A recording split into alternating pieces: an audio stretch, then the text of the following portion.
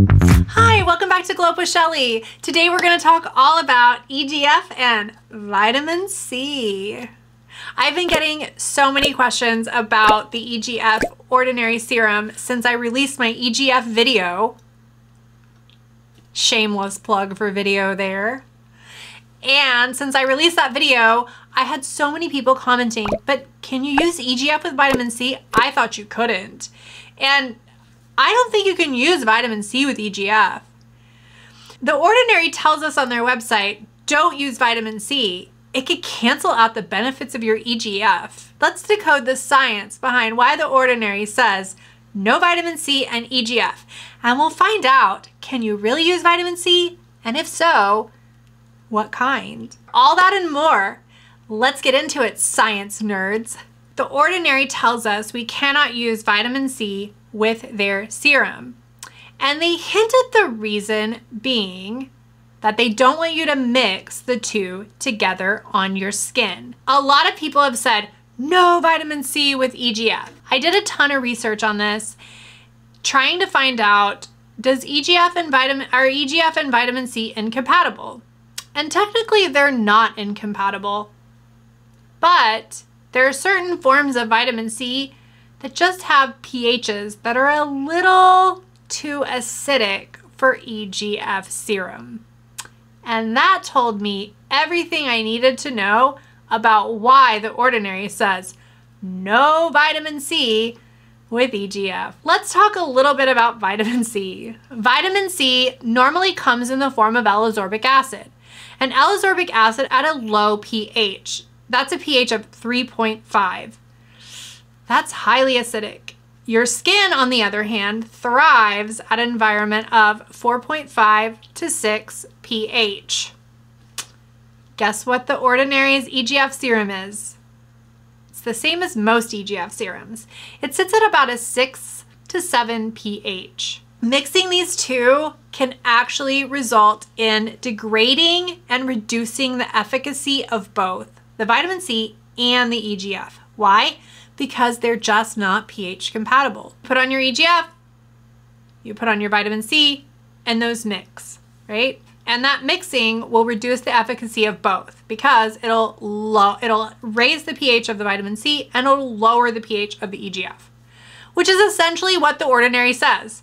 They say, if you put on vitamin C directly after using this EGF, it will reduce its efficacy. It literally says that. I'd like you to look at some pH strips.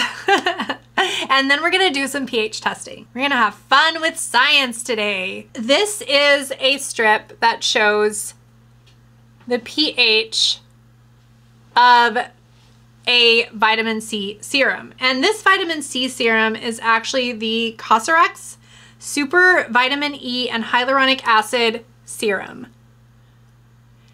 And if I'm looking on this test strip, I'm seeing that, yep, that pH is sitting at about a 3 to 4. So we're looking at a good 3.5 pH, just like L-ascorbic acid is. And this vitamin C is 23% L-ascorbic acid. So if you're using something like SkinCeuticals or even the Timeless Vitamin C, you're going to be getting straight L-ascorbic acid. And that is going to be sitting at that very low pH, meaning that it's acidic. So because I don't like regular vitamin C, the L-ascorbic acid, I'd like to talk about the different kinds of vitamin C because there are actually a bunch of different kinds of vitamin C. You don't have to use L-ascorbic acid. So let's review vitamin C and talk about the different kinds of vitamin C and their pH levels. Okay, L-ascorbic acid, it is so highly effective. It's one of the most highly effective forms of vitamin C. It's found in most vitamin C serums because it's highly effective. But it's also unstable, right? See the dark bottle? It has to be in a dark bottle because it's highly unstable. Once it sees light, once it hits air, it starts to degrade. It's just, there's a lot of things to vitamin C and it has to maintain that very high acidic pH in order to be stable and to actually make changes to your skin. That is L-ascorbic acid. Now, there's another form of vitamin C. Bet you didn't know that. It's called Sodium Ascorbyl phosphate, otherwise known as sap. I like to call it sap because sap's fun. Sap is a gentler form of vitamin C and has a neutral pH. So this is one form of vitamin C that's going to be completely neutral. The reason it's neutral is your skin will have to convert it. It has to take it one step of conversion to get that active form of vitamin C that it can use. So it's much more gentle, used regularly. It can have profound vitamin C effects. It's also very protective, just like L-ascorbic acid. And if you have the right ingredients with it, like vitamin E, you can actually boost the efficacy of sap. And the one that I really love is this Day Glow Serum by SoulCeuticals. This is a Korean brand. It's a much gentler form of vitamin C. It contains ferulic acid, it contains hyaluronic acid, and it contains vitamin E. Okay, and it is my trusted brand of vitamin C, the only one I'll use because I can only handle sap. So let's talk about the other forms of vitamin C because there's more than just those two, right? There's also Magnesium Ascorbyl Phosphate as well. That's MAP. It's actually a little bit more acidic. It sits between that acid and neutral at about 4 to a 4.5. It's great for the skin, right? Because your skin sits at that 4.5 to 6 pH. So it's really good for your skin. It tends to be a lot more hydrating. It's only slightly acidic. A lot of people really love it. We call it MAP for short. Okay, and then there's ascorbyl glucoside, and that's actually got a neutral pH too, but it's gonna release a lot more gradually. It has more of a gradual release. If you want a vitamin C that you're wearing at night, okay, this would be a good vitamin C to put on at night. It's a very gradual release vitamin C. It's not going to be like flooding you with vitamin C, so it won't interact with your vitamin A if you do use tretinoin. But it will slowly give you those benefits of vitamin A, a little bit higher cellular turnover, right? Some brightening effects, some tone and texture effects. So it's a good one, right? If you want to if you want to use it day and night. And then there's tetrahexyldecyl ascorbate. I know that's such a long word. And we call this THD. And this is more of an oil soluble vitamin C. You've probably seen this in some oil vitamin Cs. A lot of people love this. It's very stable. It stays stable for a long time because it's delivered in an oil instead of a serum. I think there's an ordinary vitamin C that is this form of vitamin C, but don't quote me on that. I'll have to go look. This derivative is going to be gentle. I've never tested an oil in a pH strip. I don't know if that works. So chemist, does that work? Can you test pH from an oil? Should be able to. Okay. My husband was a chemistry person, so I have to ask him. He said you should be able to. These are the vitamin C's, right? I really do prefer the sap vitamin C. Let's talk about the pH of sap because I have my pH strip here and I tested my SoulCeuticals vitamin C and I got this pH. And if you look at the pH strip, this is a very neutral pH. Okay, so it sits at about a 6 pH. Just like the EGF serum. So when I look at these side by side, I see that the pH in these are very identical and they sit at the 6 to 7 range on the pH scale. I'm going to put this on the screen though as well. So you can see it right there. Right? So you can see that the L-ascorbic acid pH is a lot lower than the sap pH, right? And that sap pH will not interact or destabilize your EGF because it's at the same or a similar pH to your EGF. And that is why I really prefer to use sap in general, but that's why it's okay to use other vitamin C derivatives that are not L-ascorbic acid with EGF, right? You're not going to break it down. You're not going to destabilize it. Vitamin C itself does not destabilize EGF. It is only the pH. In fact, I'm going to throw up an INKEY list. This is an Ordinary product from Ordinary, from Decium.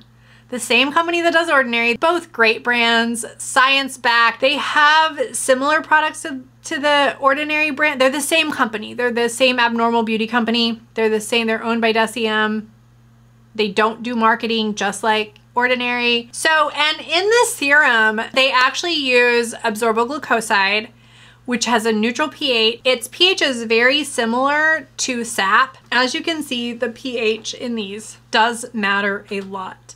And this is really why people are saying don't use vitamin C with EGF. They do not mean that you cannot use vitamin C and EGF, that vitamin C interacts in some way with EGF, because it doesn't. It's just that pH, right? You don't want to reduce the efficacy of any of your serums. We pay money for these. We want to make sure that they really make a difference in our skin and make an impact. And so making sure that you choose the proper serums is going to go a long way to doing that. And when I mentioned in my video I use vitamin C, I always use sap. I've never used L-ascorbic acid, so I didn't even think about mentioning it in my last video. But then when people were like, oh, you can't use vitamin C, I was like, oh my goodness, I'm gonna have to explain this, because you can. It's just you have to be careful what kind to use. And being the science nerd I am, I was like, I want to share the science with my viewers so they know too, because you want to use that vitamin C, because vitamin C does so much for your skin, right? Even tone, even texture, reducing fine lines and wrinkles, brightening your skin, protecting it from sun damage, from UV radiation, antioxidizing your skin, right? Clearing out free radicals. You want it on your skin. Just use the right one. Get this baby. You won't regret getting, like, honestly, I love this vitamin C. It's super cheap. It's $20. It's not expensive. It's about the same price as the Ordinary's vitamin C. Actually, it is the same price as the Ordinary's vitamin C. It's cheaper than Timeless. It's way cheaper than SkinCeuticals. And this vitamin C packs a huge punch, but it's so, so, so gentle. I love it. Love it. I've been using this. I have been using this religiously for like at least the last 8 months, and I will not stop. I love it. You can use vitamin C in the morning with your EGF, right?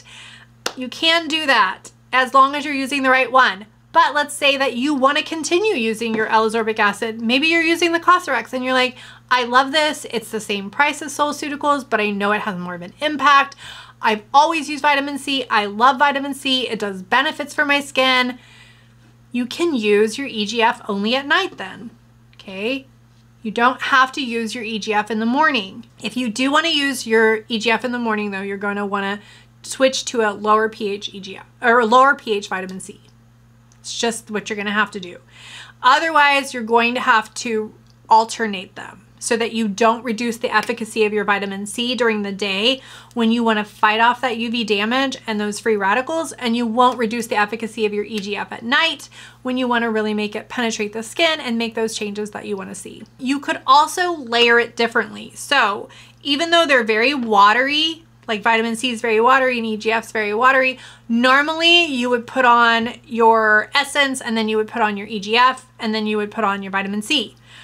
You could also buffer it with like your essence in between. So you could put the EGF on immediately, and then you could put your milky toner on, and then you could just like let it absorb for 5 minutes, and then you could put your vitamin C on.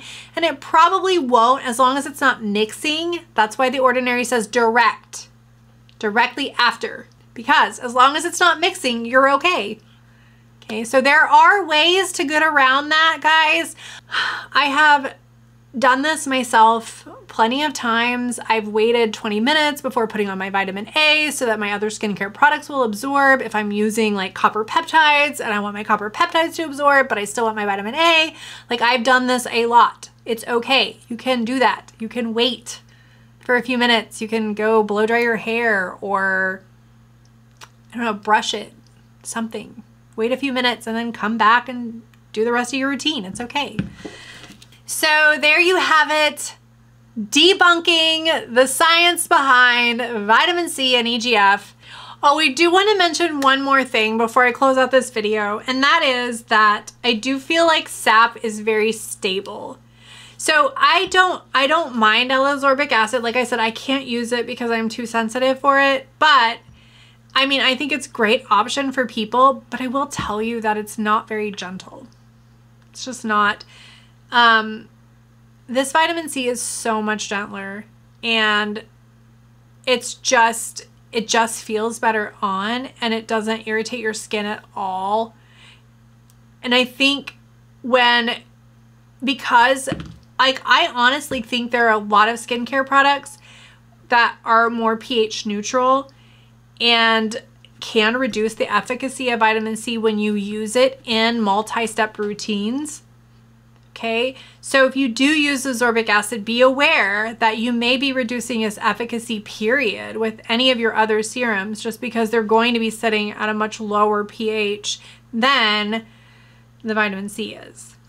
Okay, I just wanted to let you know that, because a lot of people don't really consider the pH of their skincare products, and it is something that you really need to think about when you're using if you're doing a multi-step process, because I use multiple serums, and whenever you do use multiple serums, you have to be aware of their pH levels, and most of your serums are going to sit at a neutral pH, except for your vitamin C's, your acids like glycolic acid, lactic acid. Those things are going to sit at a lower pH, but everything else is going to be at a little higher pH because it's designed for your skin, right?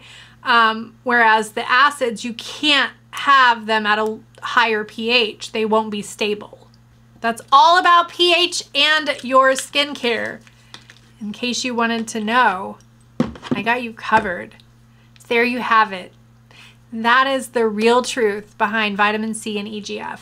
And I hope that you are considering to still continue to use your vitamin C with your EGF as long as you have the right one, or you're buffering it. Are you thinking about switching to a sap vitamin C? I did, and I do not regret it. So there you have it.